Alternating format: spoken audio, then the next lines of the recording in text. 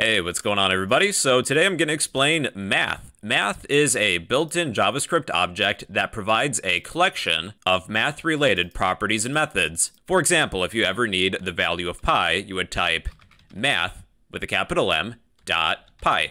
Then let's console.log this. Console.log math.pi.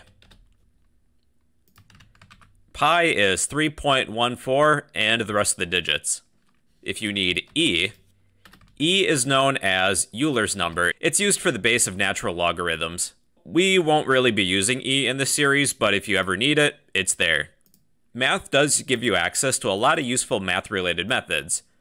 Let's create a few variables. Let x equal 3.21. Let y equal 2. And let z will be undefined. If you need to round a number, let's say z equals, you can type math.round method. Place whatever value or variable you would like to round within the round method. Let's round x, store the result within z, then display z. Console.log z. So 3.21 rounded is 3 even. There's also floor. Floor will always round down. Let's change 3.21 to 3.99. Let's copy this line. Paste it, change round to floor. Floor always rounds down, so 3.99 rounded down is again 3. To always round up, you can use ceil, as in ceiling, the opposite of floor. CEIL. Let's change 3.99 to 3.21. 3.21 rounded up is 4. Then there's truncate. Trunc, short for truncate, will eliminate any decimal portion. 3.21 truncated is 3. Another way to raise a base to a given power is to use the pow method, POW. Let's raise 3 to the power of 2. So x to the power of y, which would be 9. Y to the power of x would be 8. There's a square root function, sqrt. Let's find the square root of, how about 81? The square root of 81 is 9. If you ever need to find the natural logarithm of a number, you can use the log function. Math.log. Let's set x to be 10. The natural logarithm of 10 is 2.3. If you need to do anything with trigonometry, there's sine, cosine, and tangent functions. Let's begin with sine, sin. Within this function, you will place radians. I'll set x to be 45. So z is going to be 0.85. So that's sine.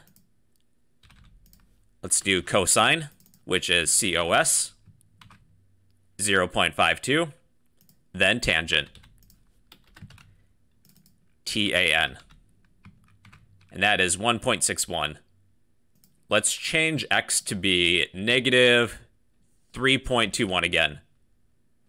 To find the absolute value of a number, you can use the absolute value function, Math.abs. It's basically going to give you the same number, but it's going to be positive. The absolute value of negative 3.21 is 3.21. Basically, we're eliminating the negative sign. To find the sign of a number, you can use the sine function, sign. So the sign of negative 3.21 is negative 1. If this were a positive number, it would be 1. If it's 0, then the sign is 0. Here's a pretty helpful method. We can find the maximum or minimum value from a set of values or variables. Let's set z to be 1, y will stay as 2, and x will be 3. I will create a new variable named max. It will store the maximum value from these 3 variables. Math.max, comma separate each of the variables, x, y, z. Then display the maximum within our console.log method.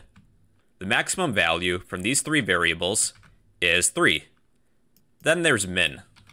For the minimum, let min dot min. So the minimum of these three variables is 1. All right, everybody, so that's math. It's a built-in JavaScript object that provides a collection of properties, which was pi and e, and methods such as round, truncate, power, methods related to trigonometry, and max and min methods. They're pretty helpful if you ever need them. And well, that is what math is in JavaScript.